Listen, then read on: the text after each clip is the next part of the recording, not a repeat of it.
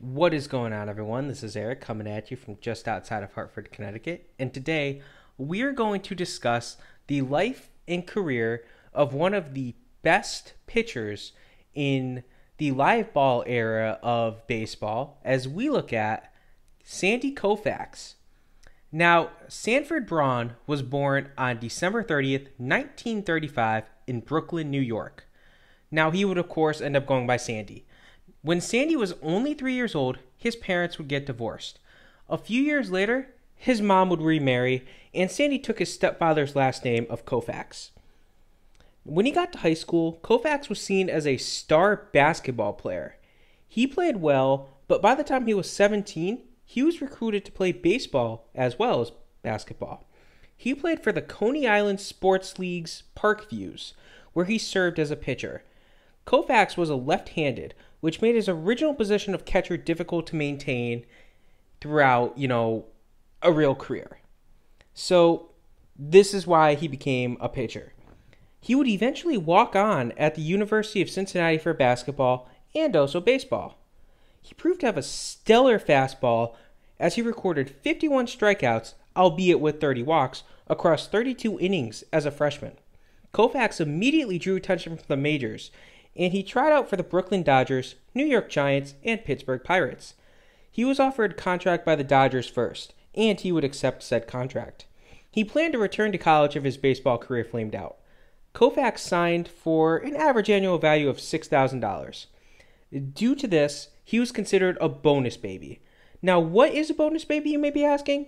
Basically, due to his salary, the rules at that time forced Koufax to be on a major league roster for at least 2 years before he was allowed to be in the minors. This was meant to help level the playing field for all teams to sign talent, as of course, if a team like the Yankees and the Dodgers and the Red Sox, they could afford to throw far more money at any player that they saw than a team like, the Phillies, for example, at that point in time, and the Pirates. They might not have been able to afford the same amount of money. So what this did is it made it so if you paid, that young talent $6,000, he had to be on your roster. You couldn't throw him in the minors for 5 years before you called him up. So Koufax would end up making his major league debut on June 24th, 1955, in a game against the Milwaukee Braves. He struggled that game, but he still showed some potential. Throughout his rookie season, Koufax served mostly as a reliever. He finished the year with a 2-2 record with a 3.02 earned run average, 30 strikeouts, but 28 walks. Now, his 2 wins were both complete game shutouts that year. He won his first World Series in 1955, although he did not play at all during that series. Koufax saw more of the same in the 1956 season, and he still showed to have a stellar fastball, but his control was suspect at best. He saw his ERA balloon to 4.91, and he also picked up a couple of losses, going 2-4 that year. And unfortunately, his strikeout to walk ratio was very similar, 30 strikeouts, 29 walks. So Koufax, he was not given many opportunities, and he was usually benched for weeks at a time if he struggled. Now, this may have hurt his confidence, which thus helped lead to the bad season. Now, Koufax, he had a decent bounce back in 1957, which saw him record a 3.88 earned run average while adding 122 strikeouts and 51 walks. He was also the last Dodger to ever pitch in Brooklyn, as the team would relocate to Los Angeles the following year. Now, the next 3 seasons, the first 3 in Los Angeles, were tough for Koufax. In 1958, he started off strong, but he would eventually suffer an ankle injury that bothered him throughout the whole season. He ended that year with a 11-11 record, a 4.48 earned run average, 131 strikeouts, but 105 walks. He also would lead the majors that year with 17 wild pitches. 1959 was a little better for Sandy, and on August 31st of that year, he tied an MLB record with 18 strikeouts in a single game. This also set the NL record, as he was tied with Bob Feller, who was in Cleveland in the AL. Now, he ended the year with an 8-6 record, a 4.05 earned run average, 173 strikeouts, and 93 walks. The Dodgers would win a close NL pennant, and they met with the White Sox in the World Series. The Dodgers would win the series, and Koufax did pitch in a pair of games. He did well, throwing a combined 9 innings, but he went 0-1 as a starter despite only giving up a single run.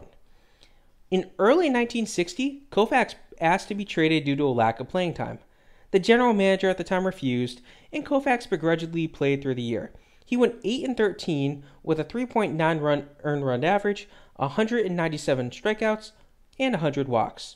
After the final game of the season, Koufax was so upset that he actually would throw his spikes and his glove into the trash, and he seriously contemplated retiring so he could work in an electronics business that he had invested in. Now, he ended up deciding to give baseball one more chance, and he returned to LA for the 1961 season. He was in better shape than ever before heading into that season. He proceeded to have the best year of his young career, as he ended the year with an 18-13 record, a 3.52 earned run average, a league-leading 269 strikeouts, which actually set the NL record for most strikeouts in a single season in the live ball era, which is 1920 to present day, but at that point, 1920 to 1961. And he also had 96 walks. Now, before the 1962 season, the Dodgers would move into Dodger Stadium.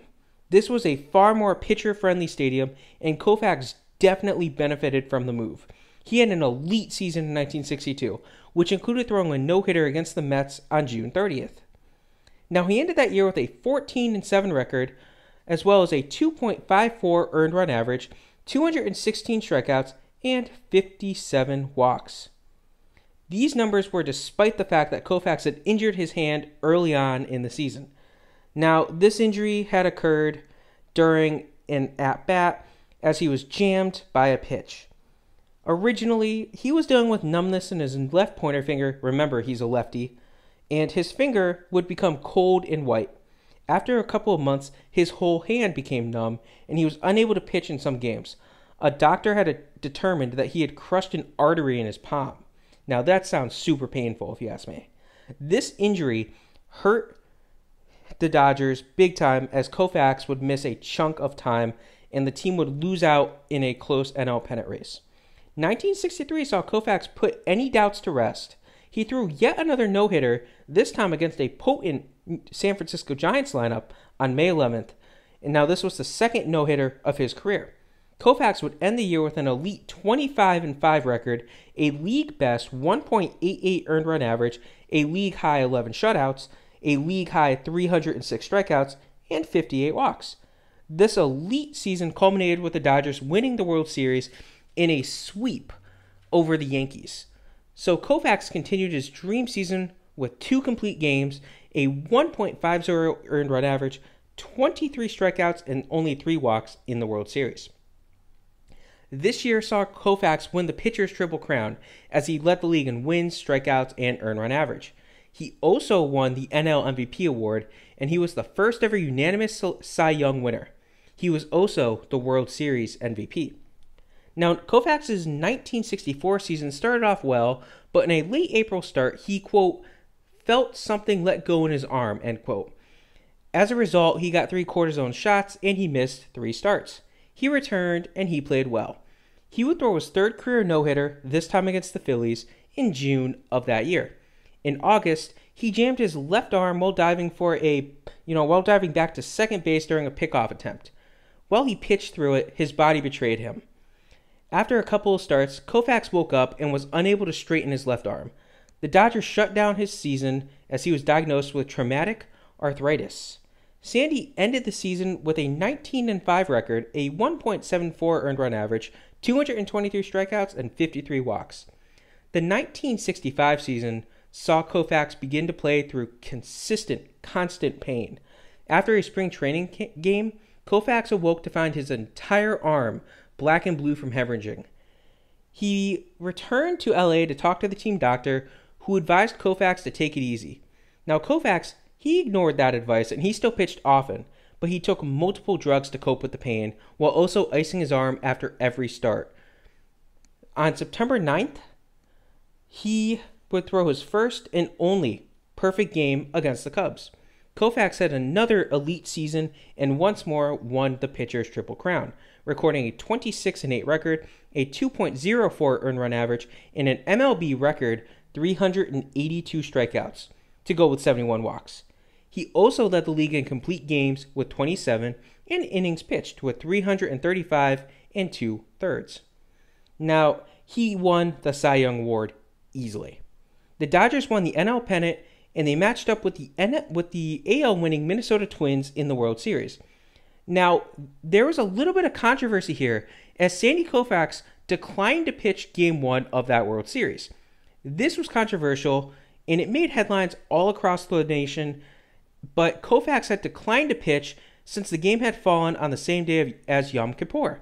Now, this surprised many, but it did delight many Jewish people who were proud of Koufax for standing up for his religious beliefs and putting his religion before sports. So, Sandy, he would pitch in games 2, 5, and 7 of that World Series. While he lost the first one, he rallied and he won games 5 and 7, helping the Dodgers to win yet another World Series.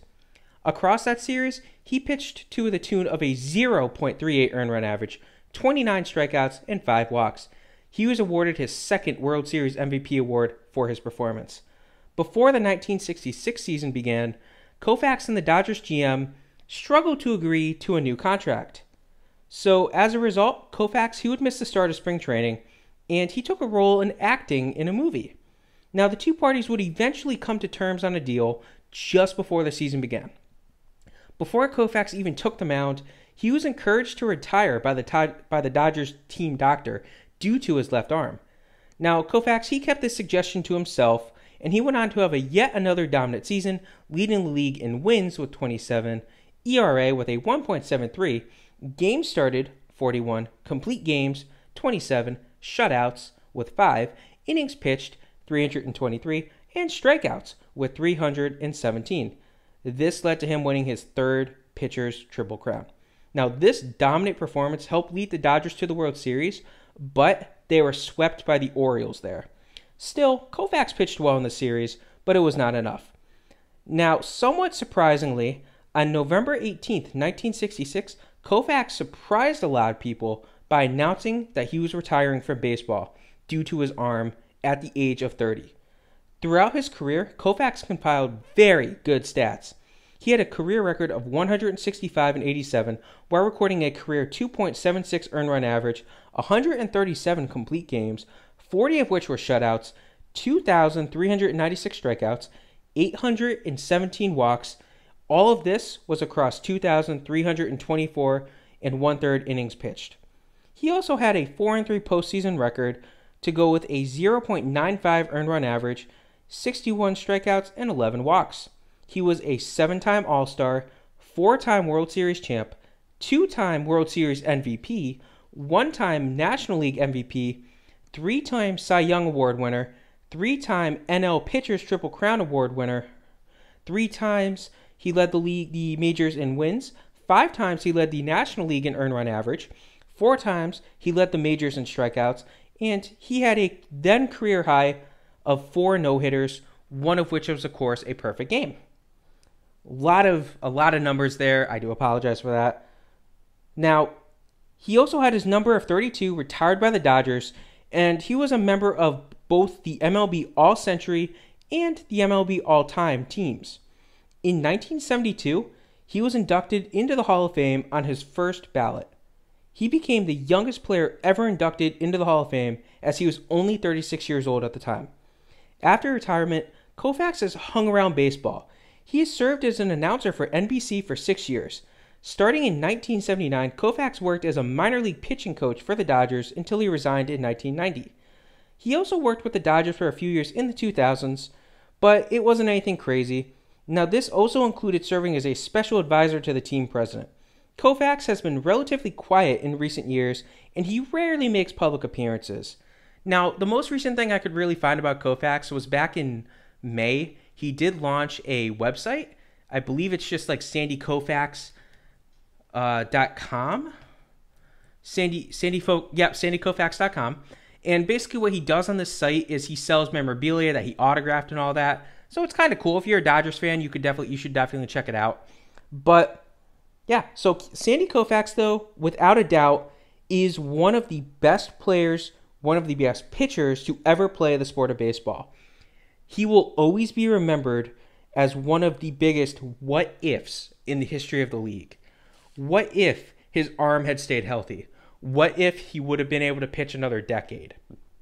Still, Koufax, by far one of the biggest names in the league, so he was more than deserving of his own video despite not playing a long time in the league. I hope you guys enjoyed this video. Again, that was the whole life of Sandy Koufax. Have a good rest of your day.